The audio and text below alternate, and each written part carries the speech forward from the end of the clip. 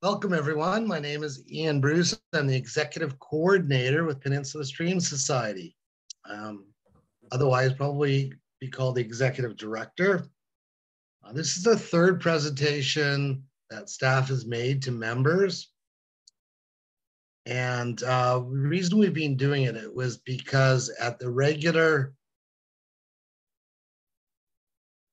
staff or board meetings, the staff presentations went on for so long and people wanted to ask questions, and we just decided that it would be better to do it this way. I look like I'm freezing up, Katrina, am I? No, I think you're okay. All right, okay. So thank you for attending and being a member. Most of you here are members. We've invited other guests, particularly mayors and councils from the municipalities that we operate in, and some of them we don't operate in. So welcome. We're going to talk today about what we're doing, what the staff's been up to over the summer. And we did plan to hold these about quarterly, but we haven't had one since June. So this is a big catch up over a very busy period. Mm-hmm. And so this is to let you know what we do. This is not everything that we've done. This is the staff. These are the highlights of the major activities and projects we've done. Honorable mention to some of the groups that we won't be talking about tonight, and that's Todd Creek King, for sure. Ray Creek at Sydney, Blue Heron Creek. I had some projects going out there this year, but so we're going to keep it fairly tight to the major projects. And we want your feedback and ideas on the existing projects we have and directions we want to go in, and you can either put that in the chat or ask questions as we go along. There'll be a Q&A period at the end. Just another reminder to renew your memberships. We're about 100 memberships behind where we were last year. So if you haven't renewed your membership, please do so now. It's good till the end of calendar 2023. It's only $10. I would suggest that what I'm going to be doing this year is giving my immediate family memberships for part of their Christmas present. So it's a good idea. It'll pull them in a little closer. So this session will be recorded and it'll be shared with our board members and with other people as we see fit. So I'd like to, on behalf of the Society, acknowledge that we operate on the traditional ancestral territories of the Lekwungen and Wasanich people. We acknowledge the ancestors, hereditary leaders, and matriarchs, as well as the stewards of these lands. We give thanks for the privilege of working and living here.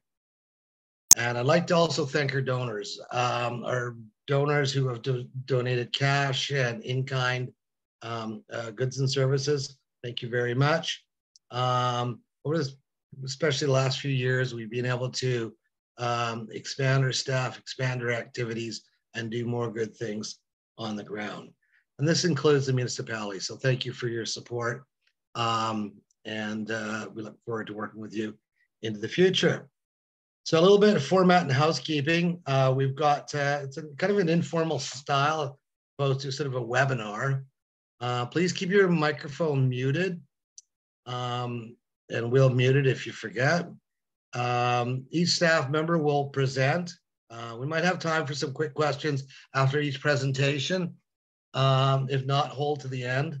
I'll jump in, Katrina, and I'll be the timekeeper on this. And you can either type your questions into the chat or wait till the presenter is finished and unmute your mic. We'll end this session with a longer Q&A period at the end. And yes, that's it. So I would like to just put out that we have, this is a late edition. I suggested to Katrina, and by the way, thank you, Katrina, for putting this together. Katrina Adams is our freshwater specialist and biologist. And she took a leadership role on getting this going this time. And so I thought a map showing where we operate and where some of these places that we're going to be discussing and talking about, if we had a map, we can refer back to it.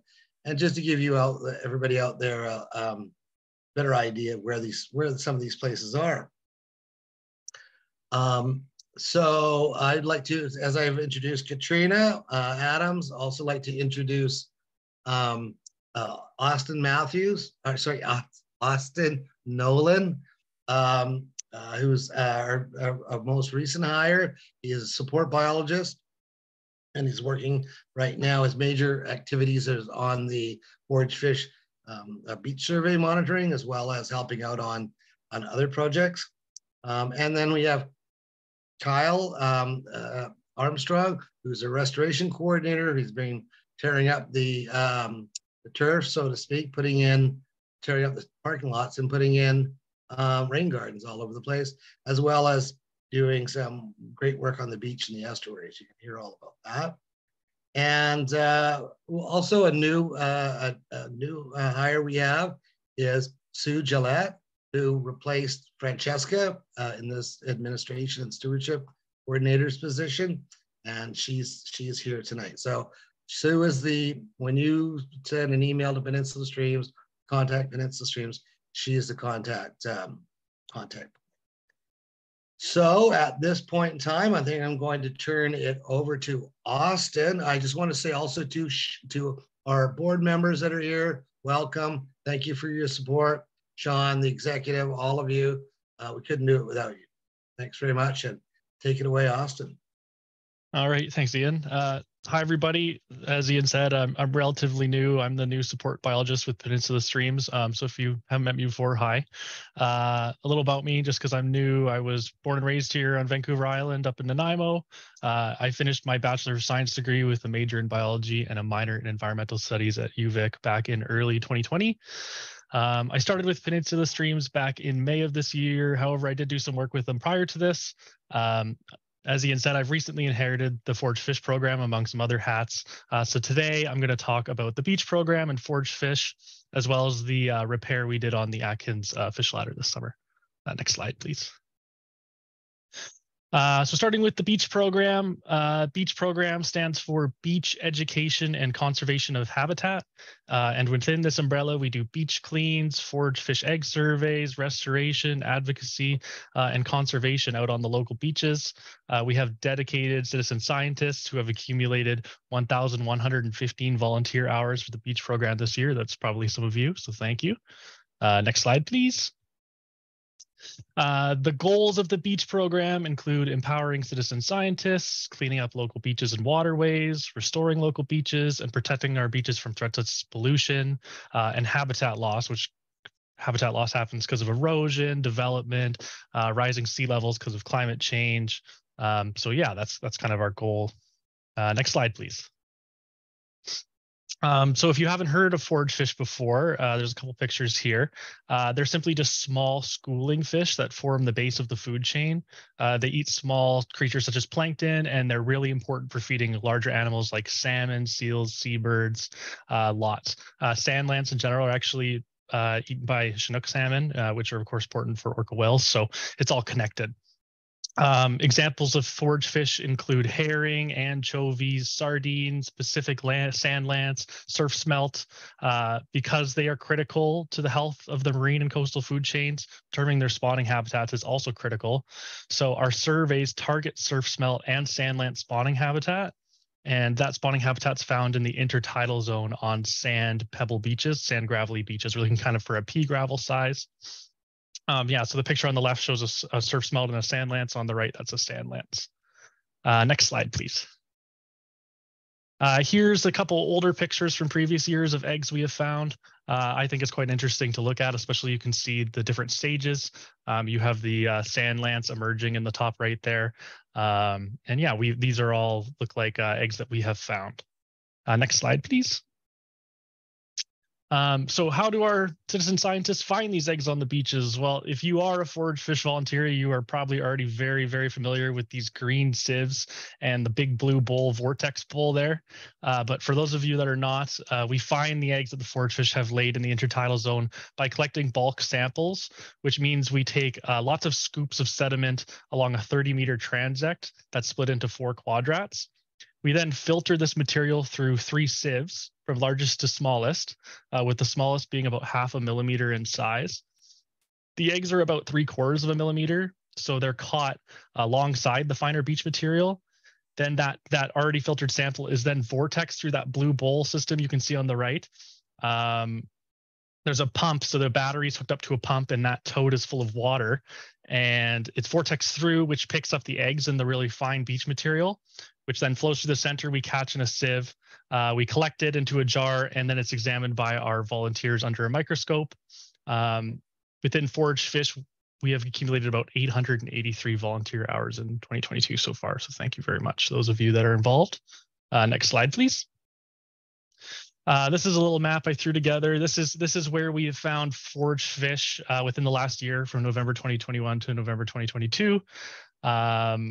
Surf smelt are represented by blue dots, and sand lance are represented by red dots. Did a bit of a zoom in on North Saanich and Sydney, as the majority of our finds have been from there. Farther south, we have found eggs at Haynes Park, which is in Oak Bay, Esquimalt Lagoon, Royal Beach, and at the Victoria International Marina on the Songhees Walkway Pocket Beach that Kyle did some restoration work on, which I think he'll probably tell you a little bit about later. There wasn't suitable sediment there prior to restoration, so when we found eggs there, it was great. Build it and they will come. You might have seen us in the media in regards to this a couple weeks ago or a month ago. Next slide, please. So these are some of the beaches that we've had positive detections on within the last year. Tryon Beach is a big one. North Saanich Yacht Club, Esquimalt Lagoon, Royal Beach, Talista, Coles Bay, lots and lots of different beaches. Tryon Beach seems to be one of our most prolific beaches. We seem to find eggs there very often. So I've added 2 pictures there of Tryon Beach. You can kind of these pictures, I think, show well the kind of the substrate that we're looking for. It's that sand base with a mix of pebble and pea gravel on top. There's a little bit of bigger stuff, but it's a majority of it's pebble and pea gravel, which are exactly what the forage fish are looking for to spawn in. Also, I think a beach worth mentioning is Royal Beach Site 4, where we have found both species at. Next slide, please. Besides sampling for eggs in the water, we also do eDNA. This is currently happening. It's run by one of our volunteers at Portage Inlet Linear Park and at the Songhees Pocket Beach. Environmental DNA is very useful for determining species in the area, especially cryptic and small species that would be hard to find otherwise. This could also give us insight into forage fish in the area. Data from this monitoring is pending. We're waiting to hear back from Hakai, but we're very excited to see what we find. Next slide, please. Beaches in needs of cleans. Brian hosted a beach event with about 23 volunteers back on July 2nd this summer. But we're always on the lookout for beaches in need of a clean. So if you notice lots of garbage on some of our local beaches, send me pics and a location. I'll have my email there. I'll put it in the chat as well, and I'm sure we'll follow up with you guys. And but let us know. We're always looking for beaches to clean. Next slide, please. I'm also going to briefly talk about the fishway repair that we did this summer. It underwent some damage during the floods of 2021, and the main problem was the dislodgement of about 6 boulders on the downstream side of that culvert. Just that you can see there on in the picture on the right. These boulders were acting as bank armoring, and they also dissipated the flow energy by creating a little bit of turbulence. So losing them wasn't great. Also, the riffle downstream of the fishway had accumulated material and wasn't functioning quite properly. The step pools of the fishway were leaking. This isn't really an issue during high flows when salmon are spawning, but during low flows, it could affect trout's ability to migrate up and below the fishway. So we wanted to get that fixed as well.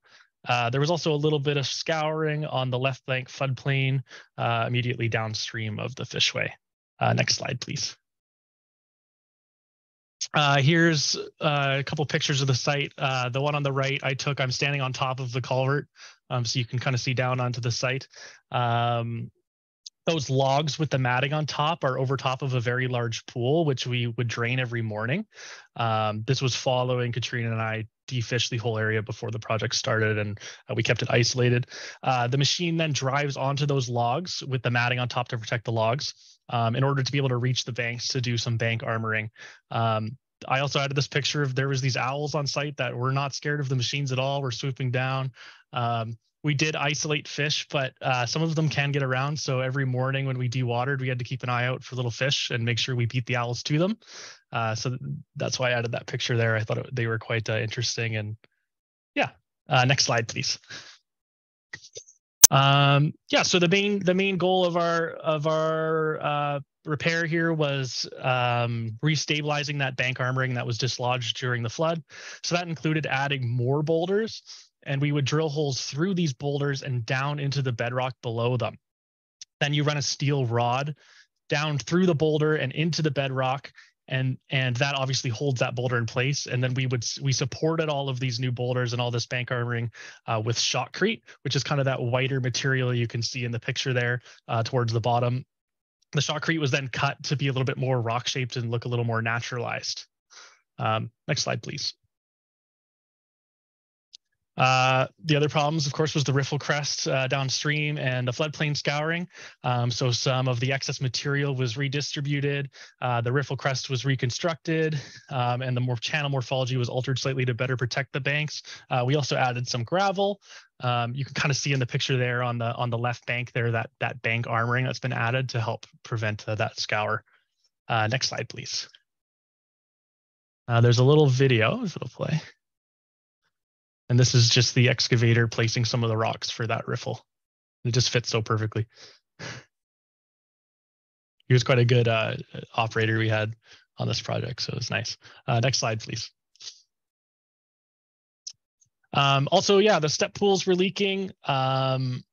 The picture on the left shows the step pools prior to being resealed. I had pumped water through the pools. This was in the summertime, so there wasn't much flow. So I pumped water through the pools to mark the leaks.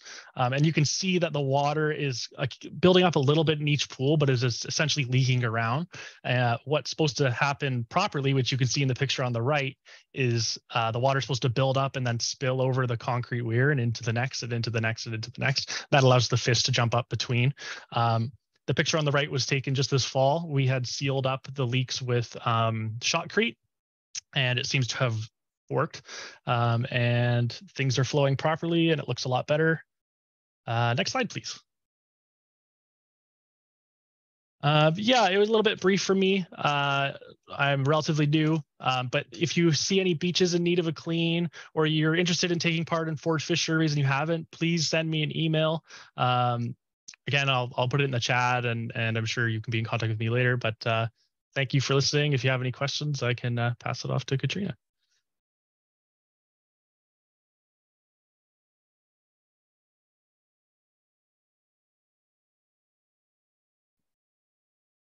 We have maybe a couple minutes for questions. If anyone has any questions for Austin, if not, we can. You guys can ask some questions right at the end as well. But any questions? Otherwise, I'll move on to my talk. Okay, great.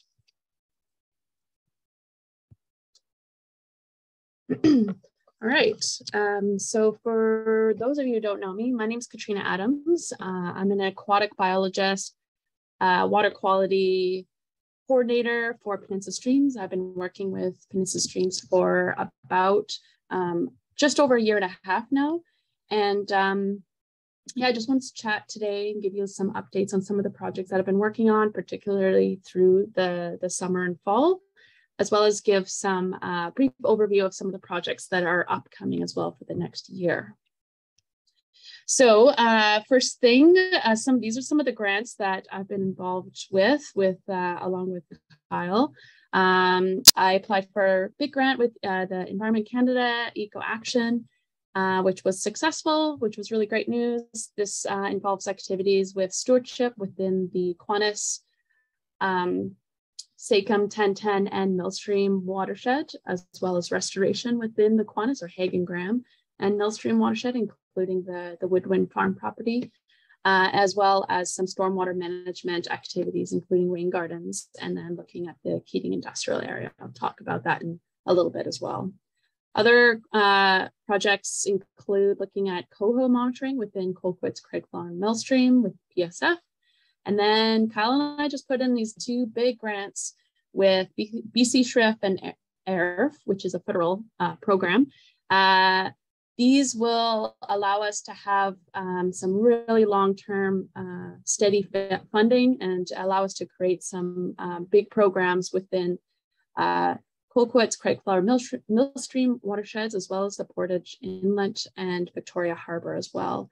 Some of the activities will include monitoring, so water quality and quantity, which is one that we'd like to expand on, as well as in-stream habitat for fish, as well as fish distribution population assessments, restoration, both in-stream as well as estuary and shoreline restoration, and then some research projects were also included in the BC SHRIF application. So yeah, really exciting. Hopefully we're successful, but definitely more to come on that. So for some of the projects that I have completed over the last few months, I'll sort of break them down by watershed. The first one being the Kiwanis watershed, or Hague and Graham. From the last presentation, I had updated that I had completed the full habitat assessment of both Hagen and Graham Creek. And I wanted to pair that with a distribution study of coastal cutthroat trout, so CCT, within both Hagen and Graham. I'll talk about that in just a sec here. Other activities within Kiwanis include continuing engagement with Sartlip First Nation. We're working on strengthening our partnership with the nation and some working on possible restoration projects as well. And then finally, working on revitalizing the Kiwanis Community Stewardship Group. I talked about this before, yeah, early January, we will be sending out emails to start organizing some community meetings. So if anyone is interested in this, please send me an email and we'll make sure to get you involved and onto the email chain to get this group started and get working into the watershed.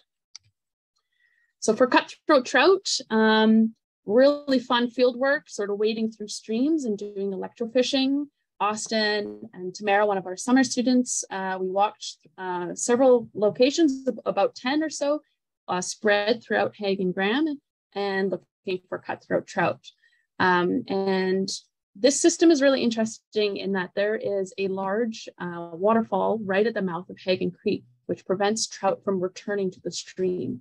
And so it's thought that this is creates a very isolated and genetically isolated population of cutthroat trout, and BC fishery biologists are particularly interested in this. So we were taking small fin clips, which were then sent to these biologists for analysis.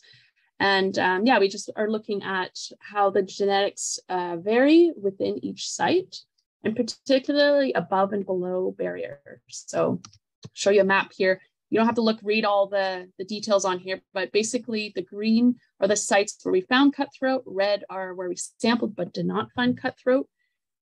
This particular site here, right above Mount Newton Crossroad, is a large sort of concrete man-made waterfall type barrier that prevents trout from going upstream. So we're particularly interested in to see how different the genetics are of the trout above and below this particular barrier, as well as the whole system compared to other systems such as Millstream, where we also took samples. So some other interesting observations, this fish here on the right, beautiful individual. It was over 33 centimeters long. Didn't quite fit in this fish window here, but yeah, really great individual that we caught right here. So right in this, essentially almost looks like a ditch in an agricultural field. You look at this pool that we found, it didn't look like great habitat, but we found this big fish as well as several other big ones around 30 centimeters or so. So yeah, there's definitely opportunities for restoration, and yeah, just really great to see some big specimens in there as well. So for Millstream, we had lots of activities. Austin already chatted about the big Atkins Road repair, but other activities included completing the habitat assessment. So similar to Kiwanis, we walked the entire Millstream and mapped out fish habitat as well as riparian, and then paired that as well with cutthroat trout distribution throughout the stream. This stream was a little more trickier for identification, as there's also coho, rainbow trout, and then we also saw some that looked like a good, could be a hybrid between cutthroat and rainbow. So definitely made it a little tricky to make sure that we collected only cutthroat trout. But yeah, lots of different fish within the system and spread wide throughout the stream as well. Just quick overview. This is just some of the sites that we found cutthroat. So the map on the left here is the lower section, so around the fish ladders. We found all species at all these sites where there's green, and including coho just above, it's like coho fry, I should say, just above the fish ladder. And then the map on the right here is on the Mary Lake Sanctuary grounds. We found lots of cutthroat in this stream, as it's really great habitat. It's beautiful there. But yeah, no coho found up that far. And just a quick update on coho. The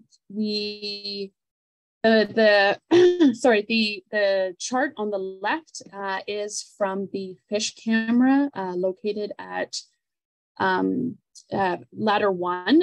These are counted, the coho going through the camera are counted by volunteers from Goldstream Hatchery. And to date, there's been about 167 coho. I think there could probably be a bit more now. This might be slightly outdated, with 75 males, 71 females, and then about 20 jacks as well. And yeah, the photo here on the top, me holding a coho, this was caught well above ladder 4. So I'll just go back to the map here. Oops, sorry. So yeah, this fish had gone up ladder 1, 2, 3, and then just above 4 as well. So really, and that was pretty early on in the spawning season as well. So it's, yeah, when Austin and I were out there electrofishing, it was really exciting to see some fish coming up through, including this little video here I took of it jumping through ladder 2. It was really exciting to see them jump, and then particularly using the infrastructure as well that we have put into the stream. And as I mentioned, fry we found well above ladder 6. So we're definitely going to be doing some more sampling over next summer as well to sort of really see how far the coho fry are found. So other activities within Millstream include stewardship. So early June, July, we organized several community meetings in Millstream, as well as walkabouts in the parks. And we had an amazing group of volunteers and community members come out interested, and the end of this was that a new stewardship group was formed called the Friends of Millstream Watershed. They're made up of an amazing dedicated group of volunteers, and they've already had several work parties removing invasive species, several meetings and plans for the future, and we'll be doing some stream keepers training with them, getting them going on water quality monitoring, as well as some other activities as well. Photo on the right shows Steve Adamanchuk, one of our very dedicated volunteers. He's with the Goldstream Hatchery, do amazing work throughout Millstream. And yeah, here we are supporting, you can see Austin there right in the middle of the ladder. They're helping to clear out the ladders, getting them ready for the salmon spawning season. Moving on, so this is Colquitt's watershed. We had a big restoration project there, just in Copley Park. Worked with Saanich Parks and Creeks and Waterways, as well as Dave Clough. We restored a 100-meter section, just continuing on from work that had been done in 2019 and 2020. And we put in approximately two boulder runs, 3 riffles with spawning beds, 2 really nice pools with lots of large woody debris you can see here, which creates great hidey holes and habitat for fish. Yeah, I'll show you a couple pictures here of what the reach looked like before restoration. So this section had 0 rock, not a lot of in-stream cover for fish. There was a few stick jams, but mostly garbage. And yeah, lots of erosion and undermining of large mature trees. So there's definitely a lot of opportunity for restoration, and a couple after photos. The photo on the left here is a really nice boulder run, which creates a lot of great habitat for invertebrates or fish food. The water flows really beautifully along there now. The middle photo is that really big pool where we put in all that big wood that you saw in the other photo. including this little island here, a great little habitat island. But this deep pool creates great refuge during summer low flows. And particularly when we get longer and longer droughts, this would be a really important habitat for fish to hide in during those really low flows.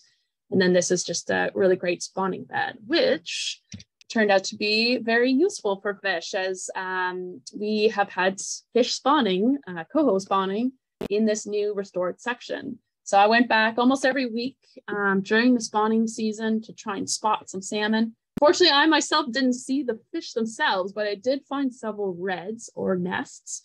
You could see this really lighter colored gravel, sort of surrounded by darker algae covered gravel. This is where fish have used their tails to dig in the gravel to lay their eggs. So yeah, I was really excited to see this red and that fish had been using it. And we had some community members come up to me when I was out there saying that they had themselves seen some coho spawning and swimming around in the big deep pool that we had built. So yeah, really, really exciting to see that. And then walking upstream, I had also seen reds quite a ways up actually on Colquitts. This is just off Lindsay Street. And then we had someone mention that they had seen salmon spawning in Mahone Brook, which is a very small tributary, like fairly high up in Colquitts. Not a great habitat, but pretty amazing to see that salmon were spawning in there. But yeah, it's approximately 2 days, probably still a little outdated as well. Oh yeah, from November 25th.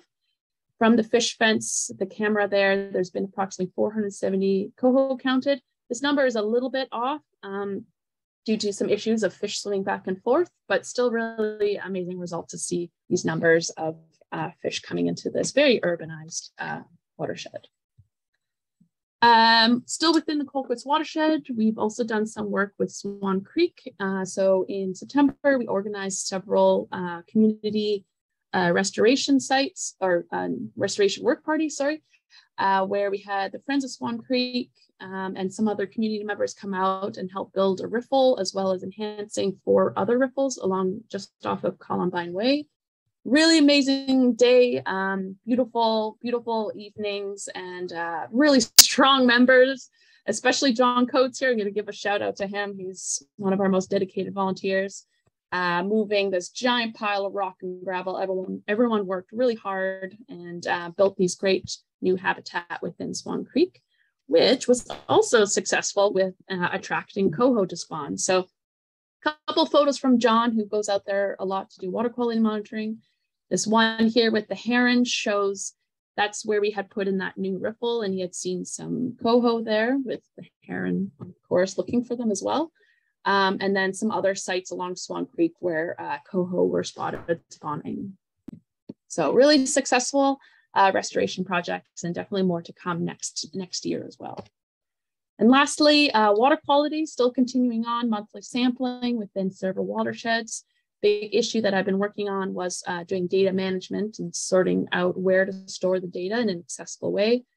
And we've managed to partner with Water Rangers, which is a great organization that has an easy to use, accessible database, really nice visualization of data on there. So I'm just linking up different stewardship groups of getting their data uploaded there. And as I mentioned, we'll be doing some stream keepers training, and then looking at revitalizing or restarting the Keating industrial area stormwater management. So we'll be going in there and chatting with business owners on proper stormwater management practices. And that is it for me. If anyone has any questions, or we can wait to the end as well. Thanks so much.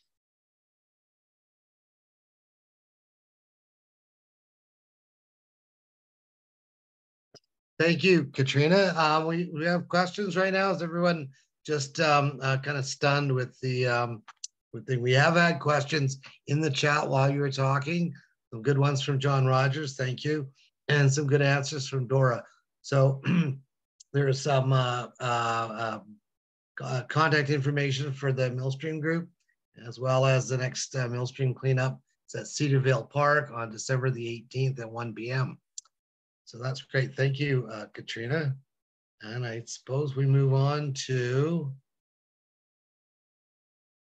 Kyle. Take it away, Kyle. Right on. Thanks, Ian. My name is Kyle Armstrong. I'm the restoration coordinator for Peninsula Stream Society. Yeah, happy to share a little bit of an update about what we've been working on. Starting with some of our shoreline restoration projects, moving into our rain gardens, and following up with just what's been happening in Bowker Creek. Next slide, please. We were able to complete the Portage Inlet Linear Park Beach Enhancement Project. This is located at the head of Portage Inlet, way up Victoria Harbour waterways. Next slide, please. And essentially what we were trying to achieve was basically enhancing some of the beach substrate for some of those spawning species of forage fish, in particular surf smelt, as well as improve the public use of the site as it is a park. Next slide, please. So we brought in, using plans from Coastal Geological Services, brought in a lot of nourishment material for the beach, size specifically and source specifically to be suitable for forage fish spawning. We brought in a bunch of that material, graded it, built a couple of features to rock features to help try to keep some of that material on site as long as possible. And then we brought volunteers in to do a little bit of backshore planting. There's John Rogers in the photo there. This was a partnership with View Royal, and we really appreciated their support on this project. And on the right there are some of the volunteers from local residents, as well as looks like Yogi from World Fisheries Trust and Jacques Sirois from the Friends of Migratory Birds. And yeah, and it was just a really great project that we were happy to finally complete after getting a little bit stalled up with some issues around COVID. Next slide, please. Just down the way in Portage Inlet is the mouth of Hospital Creek. And I've presented on this in the past on how we kind of went to the site, noticed that it was like many of our marsh areas in this area, being really heavily disturbed by hyperabundant Canada geese, which graze on the marsh communities as well as kind of grub during flightless periods for them, and have a huge kind of impact and cause erosion. So what we ended up doing was building a kind of an experimental exclosure using deer fencing and pencil posts. And we brought volunteers in. Some of you may have joined us on that event. It was really fun. And we saw lots of early success with vegetation, as you can see in the two photos comparisons, coming back in a really big way. Next slide, please. This time around, we brought in the big guns. We brought in the guardians of mid-island estuaries from further up the island, who have a lot of experience in kind of protecting and restoring marsh systems, in particular from the impacts of Canada geese. And they introduced us to something called ecocultural fencing. So rather than using that deer fencing and pencil posts, they use kind of a more natural approach, using alder posts and willow weaves throughout it. So same idea, creating an exclosure that geese will not want to land in there.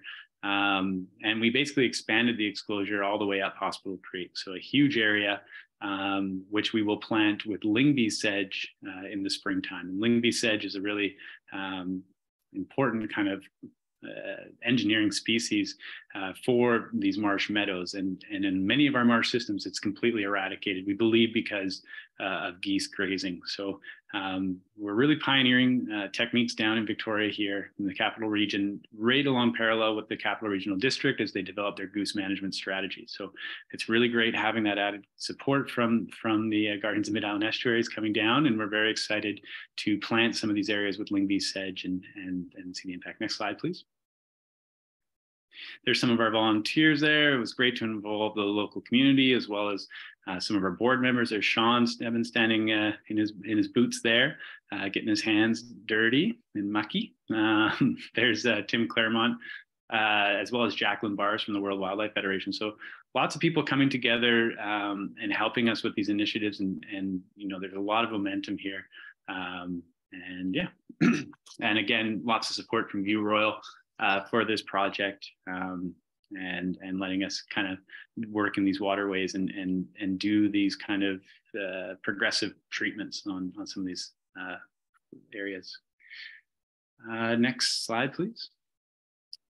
Moving down a little further out the Victoria Harbour Waterway to about the Middle Harbour, we were able to complete phase 1 of the Songhees Walkway Pocket Beach Restoration Project.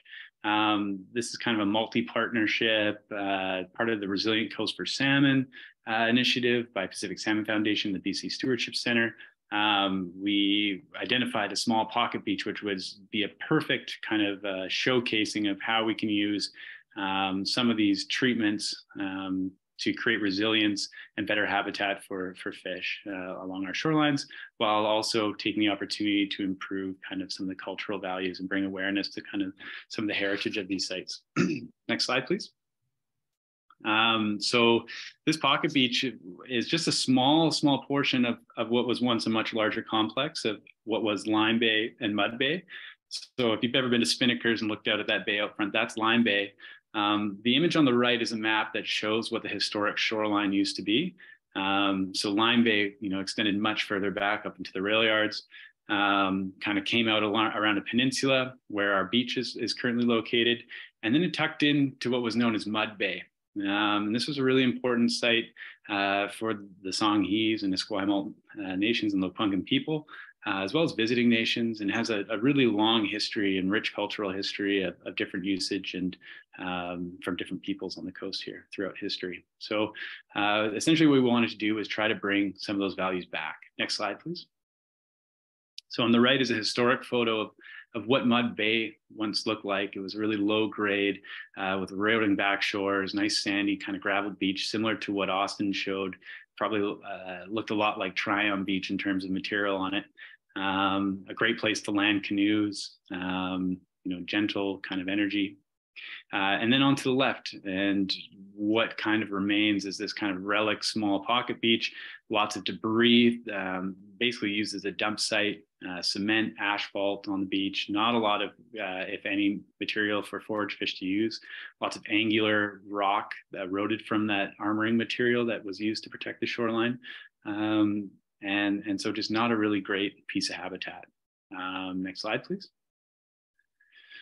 So, with lots of planning and permitting and gathering all the partners together, we were able to kind of finally break ground, and we were able to remove a lot of that material. On the left, you see some of the cement being pulled out and asphalt. I think we probably recovered about 10 tons, loading it up in the truck and getting rid of that.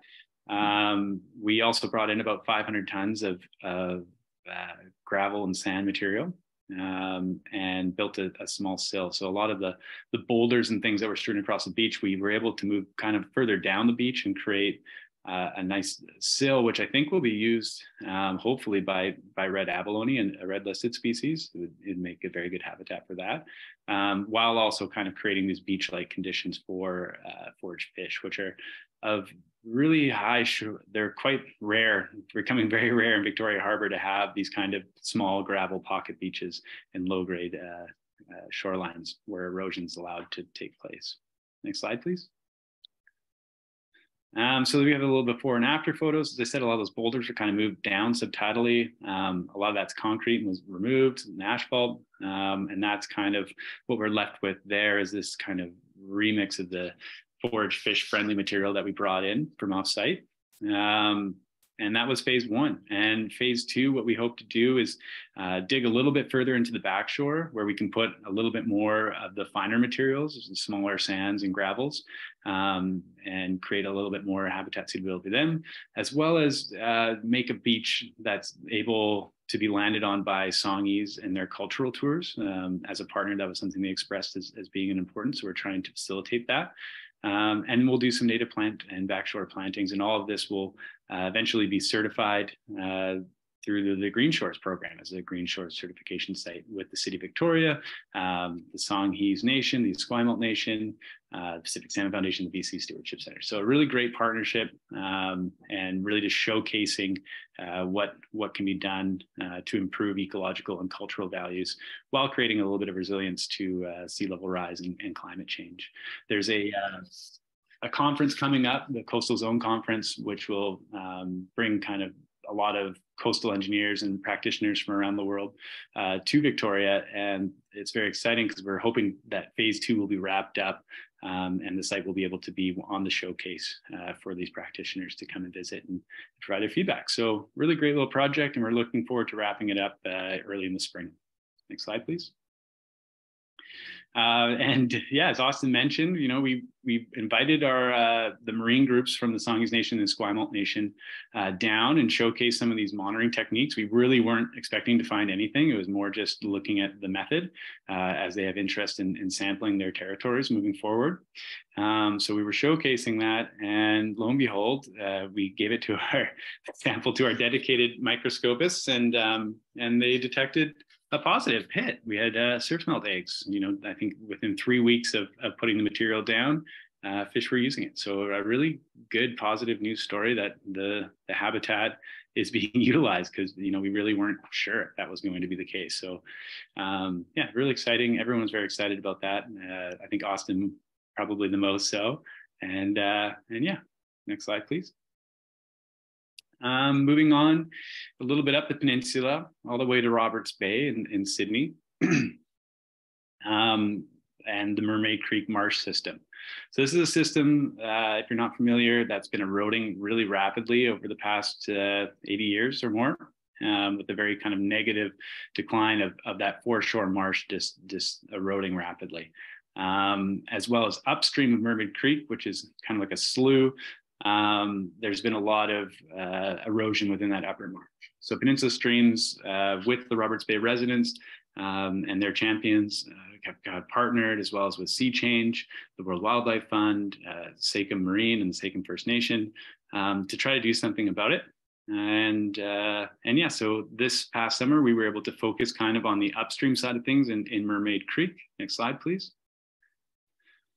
And again, using that ecocultural fencing technique. You know, whether geese are the primary reason why there's such heavy erosion is to be determined. But what we plan to do is bring Lingby sedge in as kind of that engineer, in hopes that it can capture some of that eroding sediment and stabilize it and begin kind of creating more marsh in this area, and dampening some of the impacts of development that have occurred at this site. There's some volunteers on the left collecting the willow the material that's required to weave in between those alder posts that you see on the right. And yeah, again, just a natural approach that, you know, is going to create habitat, as well as protect our plantings when we go back there in the spring with Lingby sedge and plant it up. Next slide, please. There's a shot of the crew there on the right. We got the Gardens Medan Estuaries, Peninsula Stream staff, and then Thierry, the local resident champion of Roberts Bay residents, with his son, who also came and helped out and provided encouragement. And that's kind of what the fencing looks like on the left once it's all weaved in. And so what we're really hoping is that as we plant the sedge, it'll kind of help build those eroded areas in between the fencing and the marsh there. Next slide, please. Oh, and I should just mention, and we have some very exciting things and treatments. We've consulted with DHI to create some plans, as well as with the Sachem Marine and Sachem First Nation, on doing some restoration of the marsh area at Mermaid Creek, and trying to improve that delta size and sustainability. So yeah, moving on back down the peninsula to Oak Bay at the Monteith reach of Bowker Creek. We're into our second year of preparing for chum egg incubation as part of the chum reintroduction project. So there's some Friends of Bowker Creek volunteers and Peninsula Streams volunteers coming together to kind of do some repairs to the shoal. I call it Shoal 2.0, with a little bit of what we've learned and applying it to this time around. Last year was very successful with eggs successfully incubating. However, we can always make improvements, and hopefully we don't have the same kind of level of flooding that we had last time around. But yeah, so we've rebuilt the shoal, and all news from the hatchery point that we will be getting some chum eggs to do another round. So this is an ongoing effort, and we're very excited to be participating and partnering with the town of Oak Bay, the Goldstream Hatchery, DFO, and the Friends of Bowker Creek in this momentous kind of effort. And the Friends of Bowker Creek continue to do excellent work doing riparian plantings upstream, as well as other things, water quality monitoring, and next slide, please, rain gardens. So the Rain Garden for Headwater program with Peninsula Streams, we had a very successful webinar with really great attendance and feedback on that, with some wonderful professionals, including Deborah Jones from Kruger Creek Streamkeepers, Kristen from Satin Flower Nurseries, Brianne from the City of Victoria, and Scott Murdoch. And if you didn't get a chance to tune in, it's on our YouTube channel, and it's a really great resource for anyone looking to build a rain garden in their yard and is looking for inspiration and or even just to learn more about rain gardens and their benefits. Next slide, please. We were able to kindly break ground on our 2 rain garden demonstration locations, Campus View, which is right adjacent to the Bowker Creek headwaters, which is right across the street there, as well as Monterey Middle School, which is just up from McNeil Bay, Bay. Both of these schools, we were able to work with the school district and do some education and outreach with students throughout the year, do some planning of the rain gardens, do some education. And finally, this summer, we were able to come in and actually build the things. Next slide, please. So this is the campus view, a couple of shots, and essentially just the play-by-play. We removed some of that hard packed kind of top soil and replaced it with some much more kind of loamy and absorbent soil. There's is that Peter Stanchek standing in there helping us out with some of the engineering side of things. And yeah, so we removed all that soil, brought in some new topsoil. Next slide, please. And then the fun part, we had Mount Doug High School students pair up with Campus View Elementary students and do some contouring of the site. They did their own contouring, digging some channels and things throughout, doing some wonderful plantings for the plants provided from Satin Flower Nurseries. And I think, we had quite a few kids participating in this one, and it was a really fun amount of chaos that ensued, but we were all really impressed with how well they did with planting. There's a couple of other sites, gardens that we created, smaller ones up on the upper end of the parking lot that we're just waiting for the district to finish up with their drainage for, but we've completely prepped the sites. And because we planted this site quite densely, we'll be doing some transplanting into those 2 smaller gardens in the springtime. Next slide, please. Monterey Middle School, this was a bit of an older cohort of students involved. And a really great one. We had a really great teacher, really great principal who came together and participated. And we had lots of great information sessions with 4 different classes over 2 years who were involved in the planning as well as the construction and planting. So really great opportunities to bring the community and the students in around these projects. Basically built out what was a pretty underutilized space, building a berm around it, bringing in that topsoil, creating some nice contouring. Next slide, please. And capturing water from that entire school parking lot that you can see up on the right there. So all that water flows in, it comes in, and it's very well sized for the parking lot. So it'll take a very large event for any overflow to occur. But yeah, and we had students come in and plant it. We had the community come out and do some exercises and design and also planting, having Kristen Miss Kelly there, as well as the school district horticulturalist, and just having discussions about different plant selections and uses and areas was really fun. We had students go out and kind of also do a similar exercise, looking at the different microclimates for plants and how that might work as well. So really hands-on learning opportunities provided by these. A really fun day planting plants with all the students. And as these kind of grow up and grow into themselves, they are going to be, continue to be really wonderful functioning pieces of green stormwater infrastructure. And next slide, that's it for me. On to you, Ian. Thanks, everyone.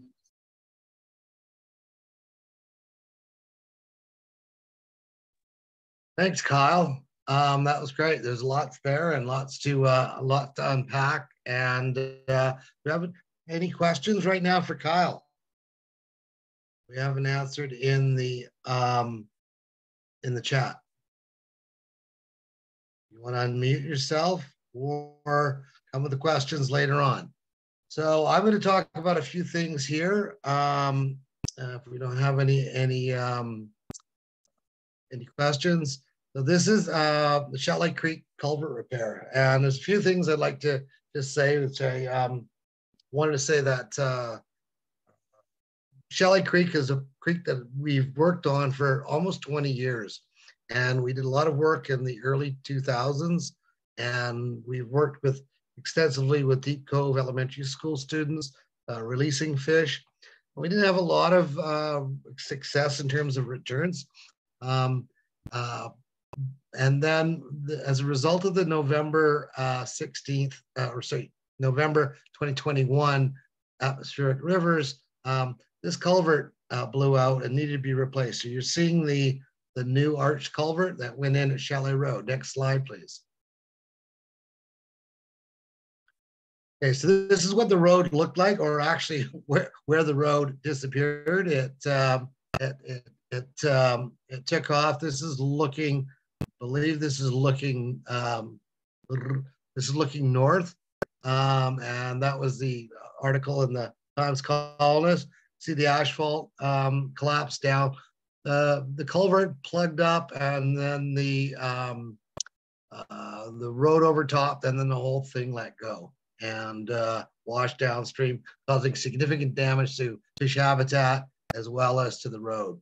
So the District of North Saanich was really Johnny on the spot. Ben Martin, the engineer, applied for emergency funding right away and secured about $650,000 to fix this.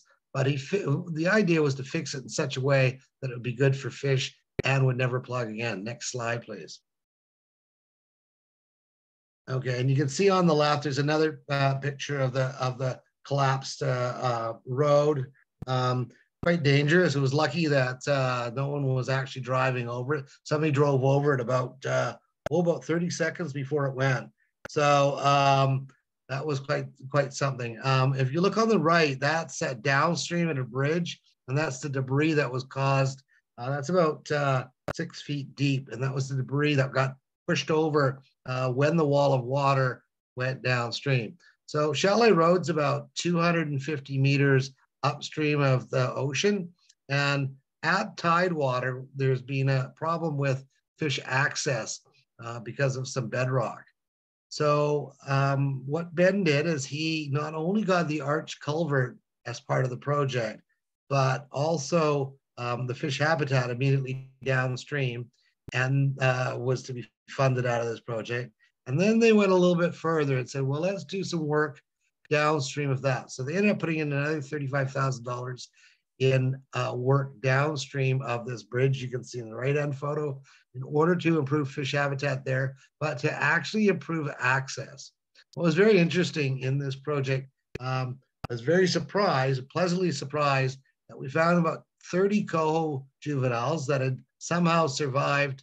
Either they or their parents had survived the washout and had survived to when we caught them, as well as cutthroat trout. So obviously fish were getting up past the barrier, but they'll be able to do it a lot better now. Next slide, please.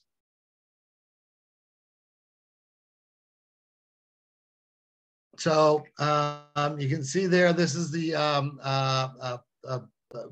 part of the work in order to isolate the site. If you look at the far right, there was a plate that was put in into the stream to block the stream because it was still raining in June and July, if you remember, when you're trying to do this. So we had to block the site and pump around. And it was started early so that we could make sure that we got it all done before the fall. And it did take, started about the third week of June, and it didn't finish planting till November. But they were basically out of the stream by September. Next slide, please. And again, another way. So the bottom was prepped with this large rock, and then the culvert was assembled within the cut in the road. Next slide.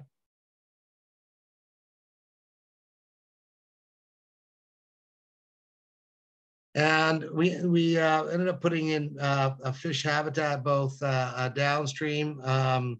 This is if you look the right's just downstream of the bridge, as well as quite a bit further downstream. You can see one of the workers from the contractors using a hose to seal the sides with sand into the gravel riprap. Next slide, please. So lots of fish habitat was created. The barrier at the mouth, I had a little video, but it didn't work.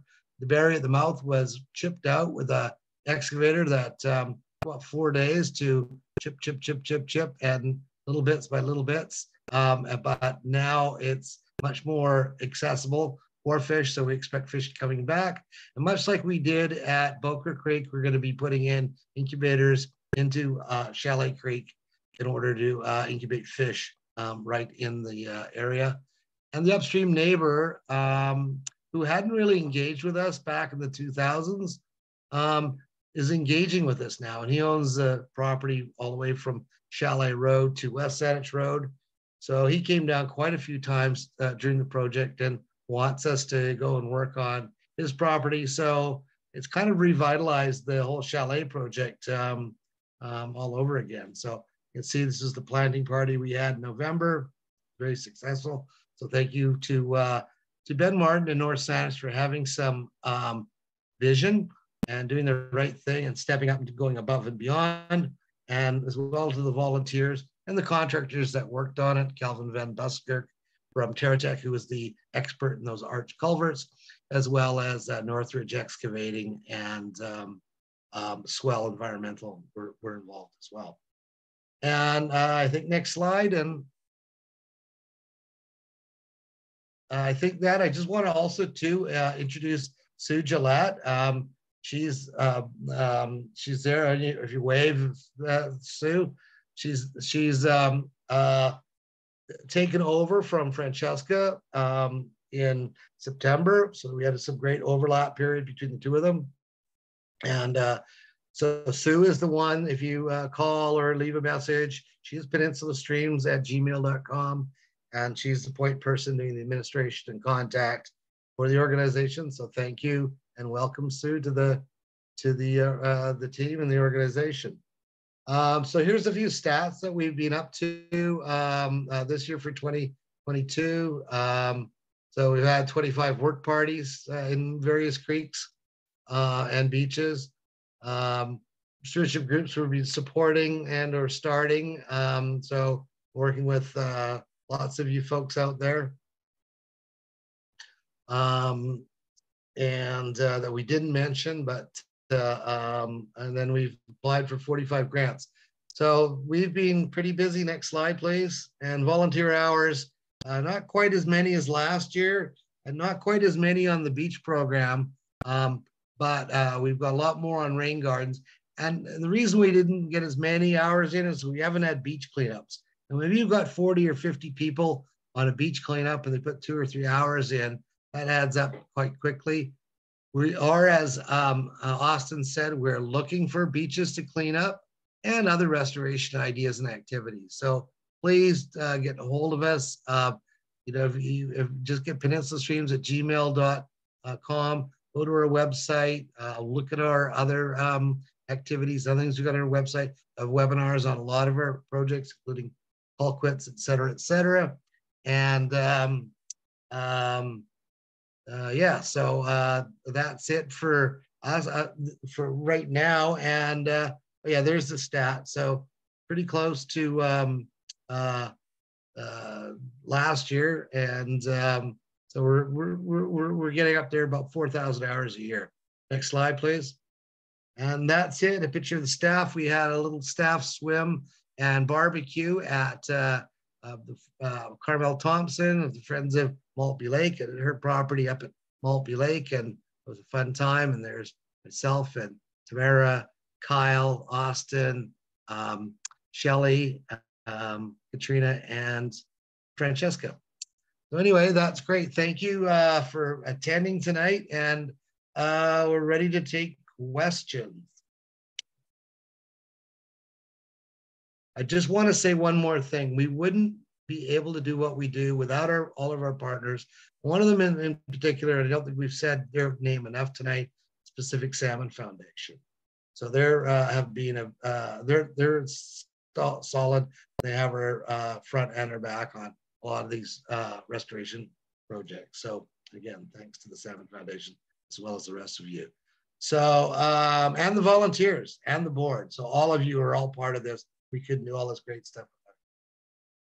So I will say we'll take it over to questions.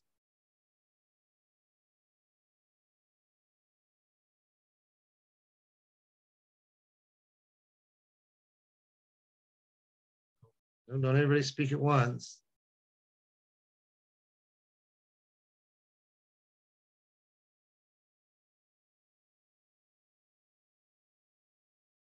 Yeah, thanks, Grant, and thanks, Sean.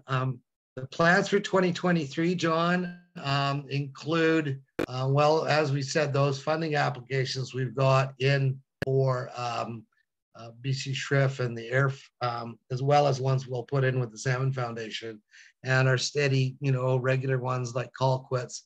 But there's some pretty big things will be happening in View Royal, John. We also have lots of plans for Millstream and other places. Thanks, Kitty, and thank you for your help, Kitty, with the microscope work on forage fish. Great, and yeah, and as John says, lots of excitement along Millstream. That's great. We're gonna be out helping the Millstream group. I would like to say if there's anybody from Langford out there that the spillway repair job, we just had to do it because not so much that the fishway was going to be impaired, but it would have been impaired. But because it was starting to collapse, we weren't sure if we had another atmospheric river, what would happen and how much more it would go. So we decided that whatever the cost, we had to go in. We had about $9,700 to do that repair job. The bills come in at $100,000. So we are actively looking for money. We've got some funding partners, but we are short. So we'll be going around. I don't know whether CRD might be available to do it, John. Maybe we could talk about that. But also perhaps we'll be approaching the new council in Langford to see if we can get some support. We just had to do it. That's, again, because we don't know what would have happened if it hadn't been, damage hadn't been fixed. Great. And some other things in the chat.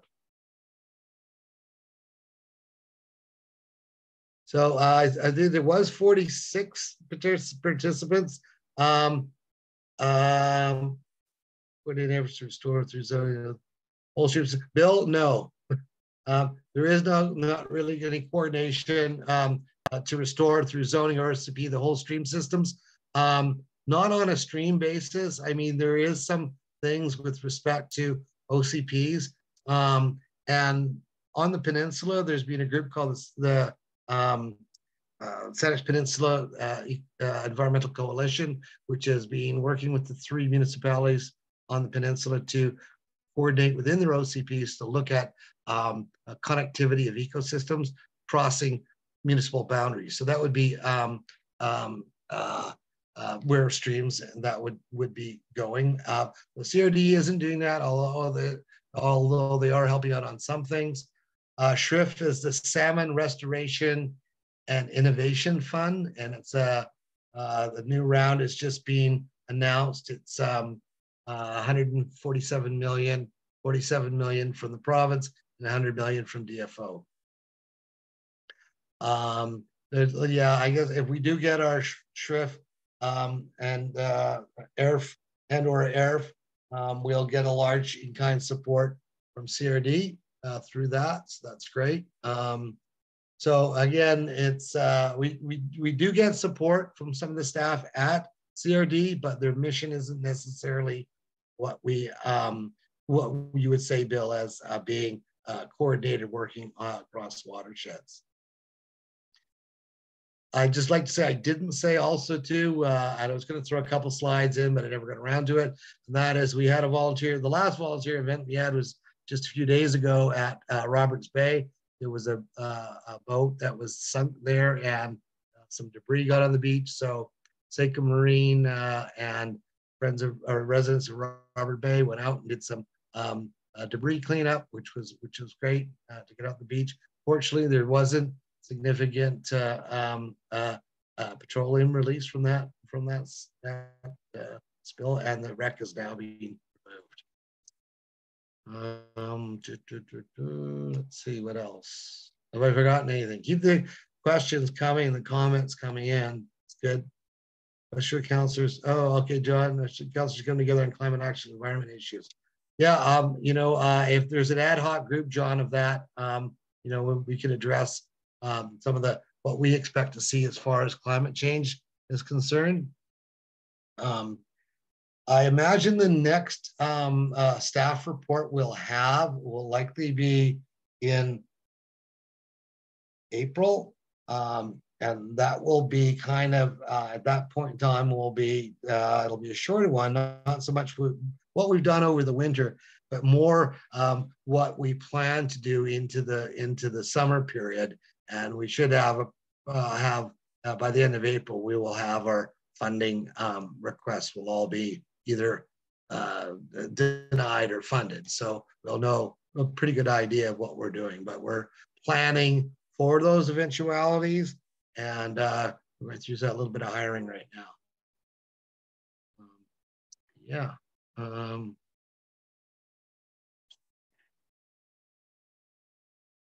Good. Thank you, Jocelyn. Thank you for what you do. And I hope we get a lot of memberships from tonight's session. So that would be good. Yeah, and there you go. Become a member. That's good. It's in the chat. If you haven't seen it in the chat, Jocelyn's just put in a reminder of what sort of a link to become a member. So it's only I think so. Dora said if I buy memberships for friends and family, you send anything to let them know. Yes, Jocelyn, would you like to answer that? Membership chair. Just unmuting. When you put in, you need to put in their names and emails when you purchase their memberships, and we will send a thank you and acknowledgement to those people in emails for sure. And then once they're members, they're probably, hopefully they want the newsletter, and they get all kinds of information and invitations to great sessions like this. So lots of benefits all around. And it's only $10 and it takes 2 minutes to do it. So. Great, thanks, Jocelyn. And I should have mentioned, and I don't know if I did at the time, but we will have a link to this. If there's people that that didn't make it, weren't able to attend tonight, we will have a link. It'll be published on the website. And I think that we have a door prize. Did we not, Sue? We have a winner for the door prize. Maybe not. Yep, we do. John Rogers. John Rogers. Wow. John Rogers is one of 25 randomly selected. Won a $25 gift certificate to or a gift card to Mountain Equipment Co-op. So, yay! And ironically, when John was asking about talking about the CRD and everything else, getting involved, it was the CRD that gave us that gift card as part of thank you for our volunteers doing work in CRD parks. So it goes, you know, it goes around again. So it comes back to John. That's great. I hope that you'll be able to utilize that. You can buy something for your kayak or something. I don't know, some sunglasses. Ian, I think we've got a question from Grant. Grant, your hand up. Yeah, thanks. I wanted to know if we have to make a formal request to get the data from the North Saanich monitoring, Ian, to get back into Ray Creek. I think we came up on that before. I just wanted to kind of remind you, if we can get the all clear to go back in there, there's quite a few places we could get the anglers and a few other people involved to do some work in there. But I know it's until we get an all clear on the contamination, so we need those results. I'm just not sure who we have to go through. I just thought I'd ask you. So, yeah, no, that's a really good point, Grant. We were talking about the staff meeting today. We're going to make a pitch to Freshwater Fisheries BC for a grant this year. We're either going to be partnering with Central Saanich on a project in on Tatayat at the Artifact Society or Ray Creek. So we're looking potentially at Ray Creek. It depends on who comes to the table first, whether Sydney and North Saanich. It very North Saanich looks like they're going to be building a bridge just above the highway to connect the subdivision at Eaglehurst to Peter Grant Park to the north. So if they do that, that might be a good opportunity to get in there and do some work. So, and we can, it's as good a cutthroat as a go. It's probably a better cutthroat stream than it is a go stream. So we maybe, that might be the impetus. We do need to find out about the contamination. If you send me an email and asking that question on behalf of the Sydney anglers, or just as a citizen, I will use that to send on to the Airport Authority and Transport Canada to try to shake out that results of the contamination studies downstream of the pond. So that's kind of what we need to do. And then once we've got that, then we can go to our friends at Sydney Council as well as North Saanich and say, you know, we're going to bring money in, we want to do this project, and we want to work with the community on it. So let's do it. I would suggest that we probably will hire Dave Clough to do a restoration, an assessment and restoration plan for the creek, right from the ocean up to probably right up into the airport. That's great, Ian. Thanks. That's good news. I want to take that back to the anglers because there was some opportunity with coho this year, a lot more than we'd seen. And I don't know if you heard the results from Mill Bay, but we broke another record over there at Shawnigan with over 4,000 adults moved again. So those 3 cycles are very strong, and there's a lot of stray coho around, which is great news for the area, Chalet too. So thanks, Ian. Thanks, Grant. Ian, it's Mick here. I just want to recognize Sue Pollard and Freshwater Fisheries Society of BC on the cutthroat end of things, because they've provided small amounts of money for the last 3 or 4 years now. And they're not huge amounts of money, but certainly the profile, I think, of cutthroat in the overall systems here has really come up. And I think there's really good potential to keep on working along those lines, as well as with coho and chum. So let's hear it for the cutthroat. And, FSSBC, which comes from fishing licenses. Right. So that's good. I'm glad you brought that up, Mick. I gave a tour to Sue Pollard and some people from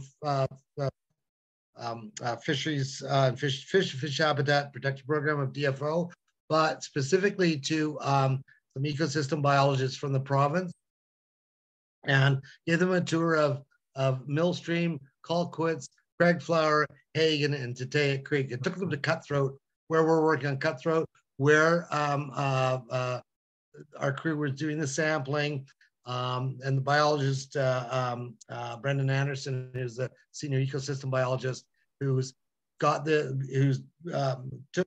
took the samples for DNA. They're very interested in it. They gave us a great letter of support for our BC shrift. We're going to be incorporating Cutthroat into our programs, whether it's we're going to be doing some tagging. So if we're going to do pit tagging for coho, we might as well do pit tagging for cutthroat. And we're probably going to be operating the Millstream camera with the Goldstream volunteers through the winter, or at least in the cutthroat spawning time. And we may be talking to Dorothy about doing that as well on Colquitt's camera, so that we can start feeding back data to the province about cutthroat populations, migration patterns, et cetera, because they're actually quite blown away by what we've come up with just in the last couple of years in terms of cutthroat distribution and populations. And that's without doing any real populations, but just, you know, doing it. So they're really pleased. I've never seen the cooperation between DFO and the province be as high as it is now. And I think largely it has to do with that, them being forced to work together on that BC Shrift funding program. Thank you, Ian. Thank you, team. The Kitty Lloyd, though, that camera at Todd Creek was not put in this year. It got wiped out in the flood, and we just didn't have it in the budget for this year, but we'll be looking at it to put it in next year's budget. There was there, did I miss any questions? John's asking about permission from the Navy to work in Esquimalt Harbor. We could use some help with that. We thought they were going to be more cooperative. I would think that as our relationship with the Esquimalt First Nation develops over time, that they'll have more leverage with DND than we will. DND is quite, you know, protective of their areas. There is some beaches I'd love to get onto, but again, it's security and access, etc. It can be done, but I think that takes a while to build that trust in those relationships.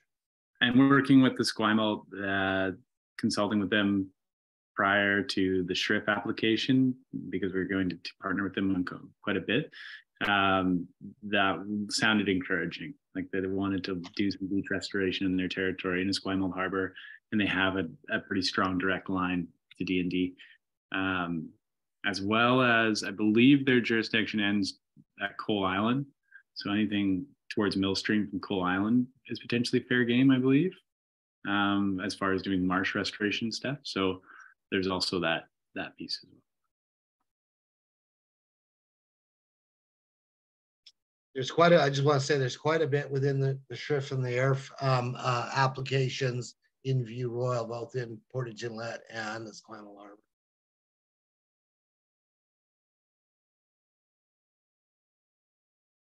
Okay, well, it's 8:24. I had some, this is good. People have hung on. We still got 34 people here, which is awesome. Usually people bail out, but that's okay. I'm quite pleased that people have stayed around for the question period. Anything else that anybody's got?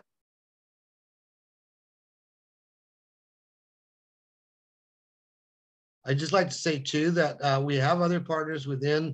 Kyle, if you want to just talk about, Kyle and Katrina, talk about some of the other partners that would be involved with the BC SHRIF application. Yeah, for sure. Both SHRIF and AIRF will involve a very extensive group of partners. So all the different municipalities that we'll be working in. So View Royal, the Saanich, as well as Langford and Colwood for Millstream, working closely with CRD, also other NGOs, so World Fisheries Trust as well, and then First Nations will be another big partner. Esquimalt Nation as well as Songhees Nation, and then some other partners as well that will be more involved with Kyle's shoreline and marsh restoration. If you want to mention those ones, Kyle. Yeah, the City of Victoria as well. Pacific Salmon Foundation is a really big partner as they develop a lot of their marine science tools, as well as the BC Conservation Foundation in their bottlenecks program. Both of those will be linked quite closely with our application. The CRD, as Ian mentioned, providing a lot of in-kind, will be working and kind of within and in synergy with some of their programs like water quality monitoring, as well as some of the water quantity stuff they hope to achieve. The province, again, as Ian mentioned, on the fishery side of thing, as they develop their coastal cutthroat conservation strategy, will be tied in quite closely with that if they're successful for their ask to develop that, as well as water quantity issues and hydrology. Yeah, that's all I think of off the top of my head. I would say that, yeah, also too, I don't want to leave Dorothy out, but Salmon in the City would probably like to put an array in with her fence or somewhere near that, and talk to her about being part of the cutthroat bit. Bill Irving said the rehabbing of Esquimalt Harbor, and they may have funds for tidal areas rehab. That's right, Bill. You're exactly right. And they've been in contact with us over the last couple of years about us helping them find projects. So we've been actively involved with Public Works Canada on that. They've been a little bit quiet lately, so it's about time I gave them a shout and see whether they're going to, shake some funding dollars. And they would just take on, like, we would just say, okay, well, here's the idea, here's the plan, and they would run at it with their money and their consultants. So it's got to be something that stands alone. They would go for. Yeah. A question from John. The CRD release water from Venus Lake for returning salmon on cragflower? No, not that I know of. It's not controlled in that sense. It's not controlled from salmon. I believe that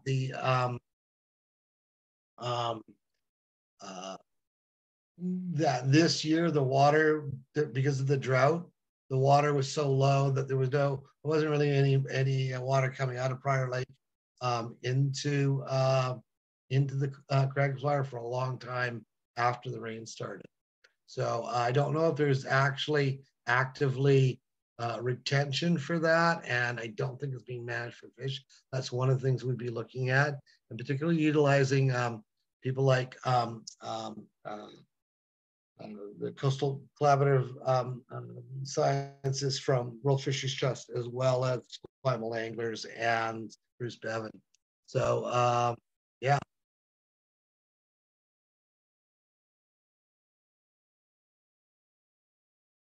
Good one, John. Yep. All right. Well, it's 8:29. Thanks. This is great. I think this has been an awesome session. It's gone till 8:30. We pride ourselves in, if not starting on time, ending on time. So we don't want to take anybody's to drag it on. So contact us if you got more questions. There will be a link sent out to everybody that was here tonight. I think we can do that.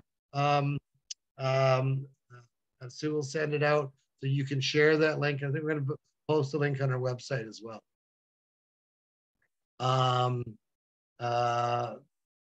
Yeah, that's right. Good point, Kyle. Mick has been pushing the CRD on quality, fish-friendly flow issues, and that is a big beast in itself, Mick. And so I would say again, John Rogers might be a really good liaison on a political level for that, and try to get things going. Thanks, Ian. I'll be in touch with John. There's been a lot of background work, and it's a difficult area to make progress in. But I'll give you a call, John. We've got lots of reports, and we've had several meetings with CRD, and there are some constraints which we can talk about. All right, everybody. I think that's it. Thanks for that. And thanks, John, for everything. And thanks, everybody. Thanks, staff. You're awesome. And thank you, board and members. And that Sandra, Volunteer of the Year in 2022. I don't know if you might be in 2023 again, but we'll see. Might be bud. You never know. Anyway, thanks everybody. Good night, everyone. Thank you. Good night. Good night. Thank you all.